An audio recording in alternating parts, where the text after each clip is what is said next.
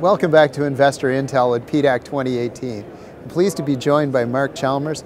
Mark is both the CEO of Energy Fuels, but also widely regarded as a resource and a person with a great deal of knowledge in the uranium and vanadium industries in the US. And Mark, there's been a lot of attention to uranium production.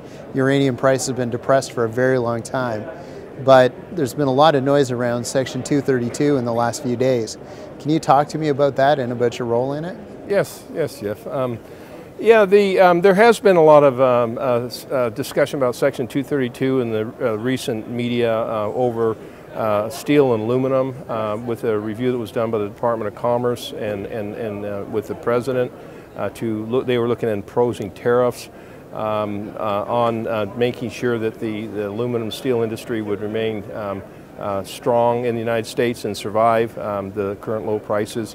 Now, with our case with the Section 232 for uranium, the United States is the largest consumer of uranium in the world, and yet we only produce about 5% of our requirements. And with these current low prices, if there isn't some relief, and relief could be in the form of higher uranium prices, just global world uranium prices, or some sort of action that helps keep the prices up in the United States, because we don't think that it's in the nation's best interest, both from the Department of Defense and from the nuclear generation capacity, which nuclear provides 20% of our electricity in the United States, to only be producing 5%, less than 5% of our requirements, and securing a majority of our uranium, or a large portion of it, about 40% from Russia, Kazakhstan, and Uzbekistan. So our company joined UR Energy.